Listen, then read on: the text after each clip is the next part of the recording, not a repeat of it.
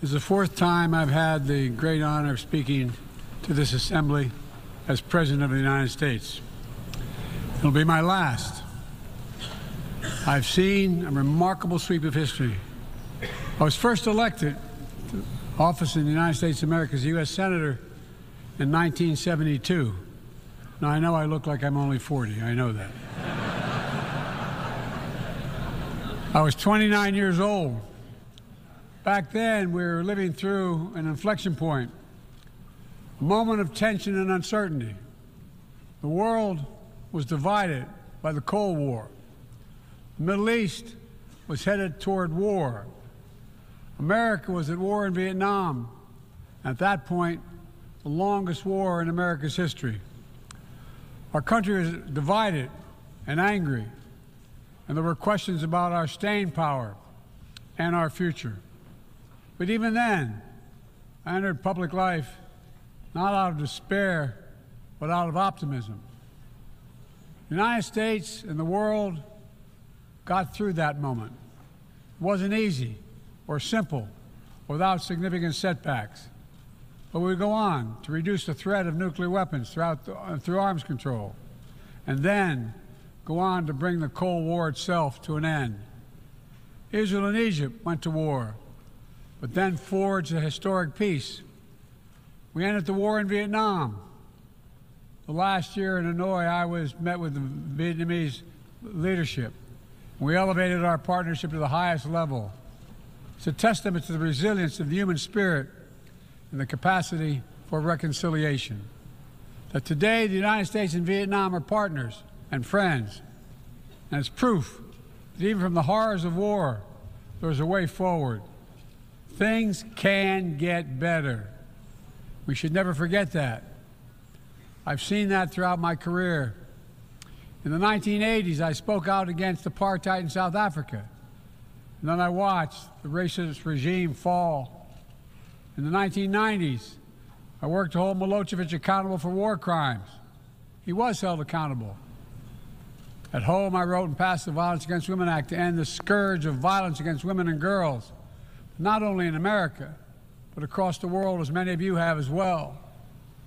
But we have so much more to do, especially against rape and sexual violence as weapons of war and terror.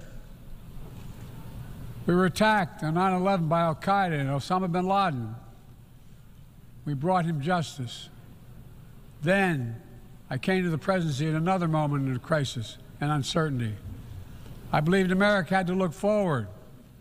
New challenges, new threats, new opportunities were in front of us. We needed to put ourselves in a position to see the threats, to deal with the challenges, and to seize the opportunities as well. We need to end the era of war that began on 9/11. As Vice President to President Obama, he asked me to work to wind down the military operations in Iraq, and we did, painful as it was. When I came to office as president, Afghanistan had replaced Vietnam as America's longest war. I was determined to end it, and I did. It was a hard decision, but the right decision. 4 American presidents had faced that decision, but I was determined not to leave it to the 5th. It was a decision accompanied by tragedy. 13 brave Americans lost their lives, along with hundreds of Afghans in a suicide bomb. I think those lost lives, I think of them every day.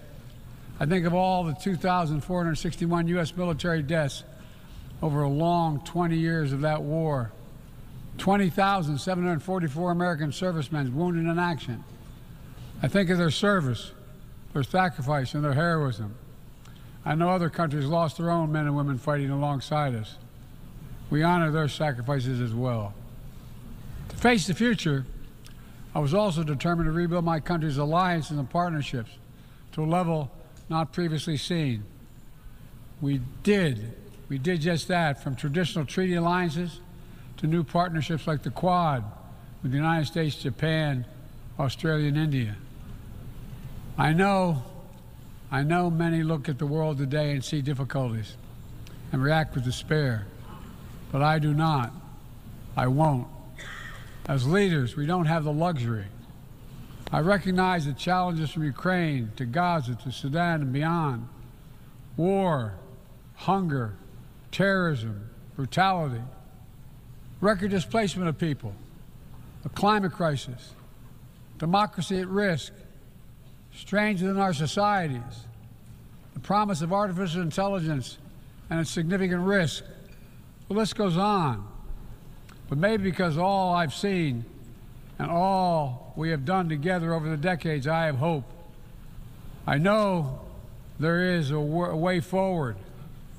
In 1919, the Irish poet William Butler Yeats described a world, and I quote, "where things fall apart, the center cannot hold, mere anarchy is loosed upon the world," end of quote.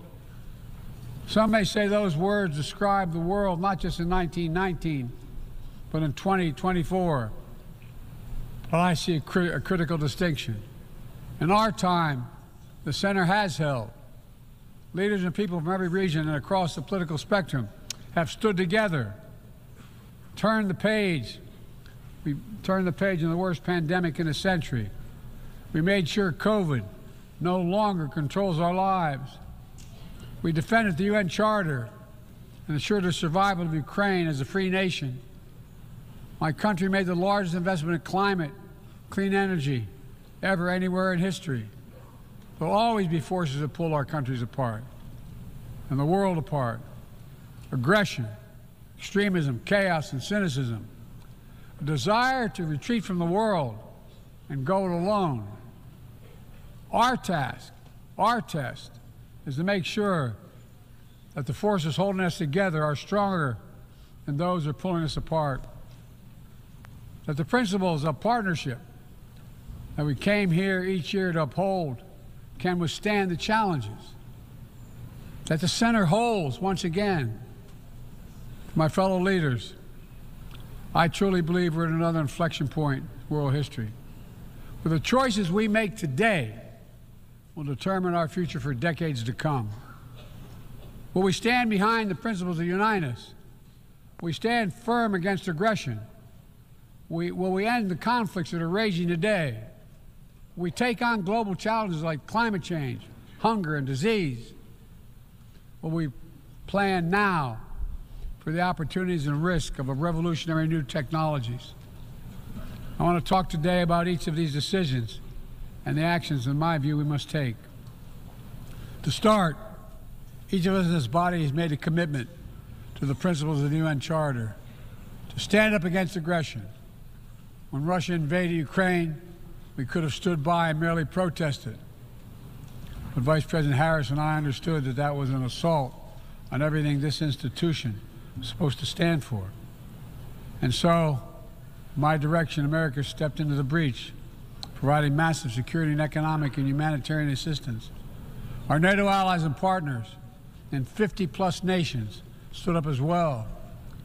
But most importantly, the Ukrainian people stood up. I asked the people of this chamber to stand up for them. The good news is Putin's war has failed and at his core aim. He set out to destroy Ukraine, but Ukraine is still free. He set out to weaken NATO, but NATO is bigger, stronger, and more united than ever before, with 2 new members, Finland and Sweden. But we cannot let up. The world now has another choice to make. Will we sustain our support to help Ukraine win this war and preserve its freedom, or walk away and let aggression be renewed and a nation be destroyed? I know my answer. We cannot grow weary. We cannot look away. And we will not let up on our support for Ukraine, not until Ukraine wins a just and durable peace in the UN Charter.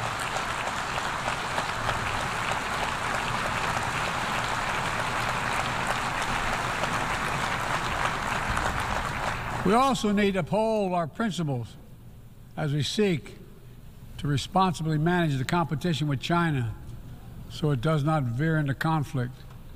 We stand ready to cooperate on urgent challenges for the good of our people and the people everywhere.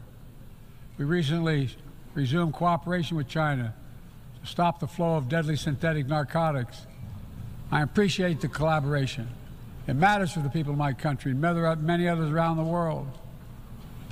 On matters of conviction, the United States is unabashed, pushing back against unfair economic competition, against military coercion of other nations in the South China Sea, in maintaining peace and stability across the Taiwan Straits, in protecting our most advanced technologies so they cannot be used against us or any of our partners. At the same time, we're going to continue to strengthen our network of alliances and partnerships across the Indo-Pacific. These partnerships are not against any nation. They're building blocks for a free, open, secure, and peaceful Indo-Pacific. We're also working to bring greater measure of peace and stability to the Middle East. The world must not flinch from the horrors of October 7th. Any country would have the right and responsibility to ensure that such an attack can never happen again. Thousands of armed Hamas terrorists invaded a sovereign state, slaughtering and massacring more than 1,200 people, including 46 Americans, in their homes and at a music festival. Despicable acts of sexual violence, 250 innocents taken hostage. I've met with the families of those hostages. I've grieved with them. They're going through hell. Innocent civilians in Gaza are also going through hell. Thousands and thousands killed, including aid workers. Too many families dislocated, crowding into tents, facing a dire humanitarian situation. They did not ask for this war that Hamas started. I put forward with Qatar and Egypt a ceasefire and hostage deal. It's been endorsed by the UN Security Council.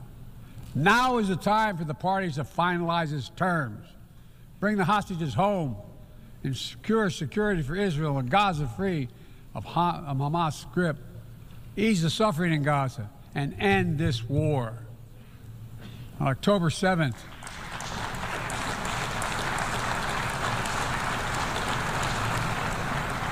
since October 7th, we've also been determined to prevent a wider war that engulfs the entire region. Hezbollah, unprovoked, joined the October 7th attack, launching rockets into Israel. Almost a year later, too many on each side of the Israeli-Lebanon border remain displaced. A full-scale war is not in anyone's interest. Even if the situation has escalated, a diplomatic solution is still possible. In fact, it remains the only path to lasting security to allow the residents from both countries to return to their homes and the border safely. You're listening to President Joe Biden giving his last speech to the UN General Assembly. One of the things he was stressed is the choices they're making today will have effect and have an impact on the outcomes for decades to come. CTV's Scott Hurst is tracking the situation in Lebanon, and you heard the president talking about ways to end the conflict. We're going to bring you in now, Scott, and talk about the latest there. It is changing by the minute, very volatile. Yeah, Roger, and this is an important speech that we just heard from Joe Biden. As you mentioned, it is likely his last one in front of the UN General Assembly as commander-in-chief, as he is, of course, not seeking re-election in the U.S. And he touched on a lot of things there, looking back and recollecting on some of his wins, you could say, on the world stage as vice president and president, but also touching on the issues that are affecting world leaders right now, particularly, as you mentioned, what's going on in the Middle East and between Israel and Lebanon and Israel and Hamas in Gaza as well, saying they're still pushing for that ceasefire between Israel and Hamas in Gaza, but saying full-scale war is not in anyone's interest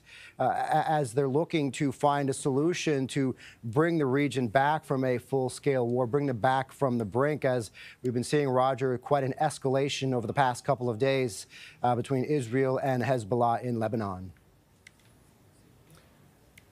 And with that escalation, are we hearing any updates on the situation, concerns about this becoming a full-blown war?